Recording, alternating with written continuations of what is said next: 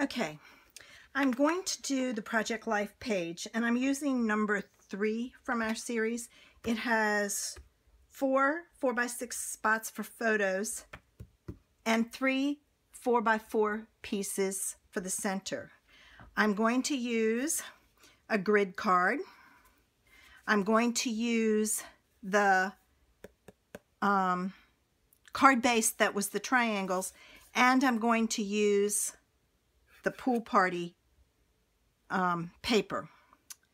I'm also going to use, I gave Zoe, let me back up a little bit. Zoe's birthday was yesterday. She was so excited all day long. Well, Jess had planned to give her a fairy house and to have the fairy come live with her. So she bought a fairy house, it's a little tiny one, at Joann Fabrics. And then she typed up a note in little tiny handwriting and all to Zoe saying that she was coming to live with Zoe and she'll be dropping off things over the next few days. Jess is going to make some things. And that she would hope that she would find a nice place in her room for her to stay. Zoe's comment was, I need to clean up my room, which is true. So last night we went out to dinner. Before we left, Zoe was already in the car, Remy was in the car, I was in the car. We were all sitting, and Jess was dropping off stuff because they spent the day at the other grandmother's yesterday. So Jess was fooling around with some stuff in the house, getting stuff in, and she took the fairy house and the little note and she set it outside our garage. I have a cinder block sitting there on the cinder block. Well, when we came home from dinner last night, Zoe went berserk. She was so excited. She brought the house in along with the note.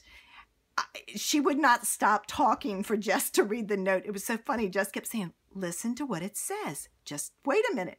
So she was so excited about it. So I thought this would be perfect page to use for her scrapbook. So I'm going to put pictures on here of her over the next few days putting it together. So I chose these colors, and she has a set, and I can't find it, so I've got to get her to get it for me, of Tinkerbell fairy type stamps that I had given her because she loves to stamp with me. So I'm starting to build her own supply up so she can use her stuff and not mine. So I couldn't find it, but that's my goal, is to stamp some of those and color them and to use them throughout. So what I did was I cut down the card base and mounted it on 4x4 paper, and I put it in here, and those will go on each side. And then I took my grid card and I turned it sideways, my journaling card, and it wasn't long enough, so I took a piece, because when you cut this off, you've got extra left over. I took a piece and put it underneath of there to make it even, and that's where my journaling will be. Now, like I said, I'm going to do some cutting out, stamping and coloring of the fairies, and then I'll cut them out and have them on here, and I'll come back and show you the finished one when it's done. Hi, ladies. If you remember, I ended with this, and I told you I was going to do some fairies to put on my pocket for the cards. I have them done. So I'm probably going to glue these onto the outside of the pocket, probably in a configuration like this. You do need a strong glue if you're going to do this, and I have, let's see.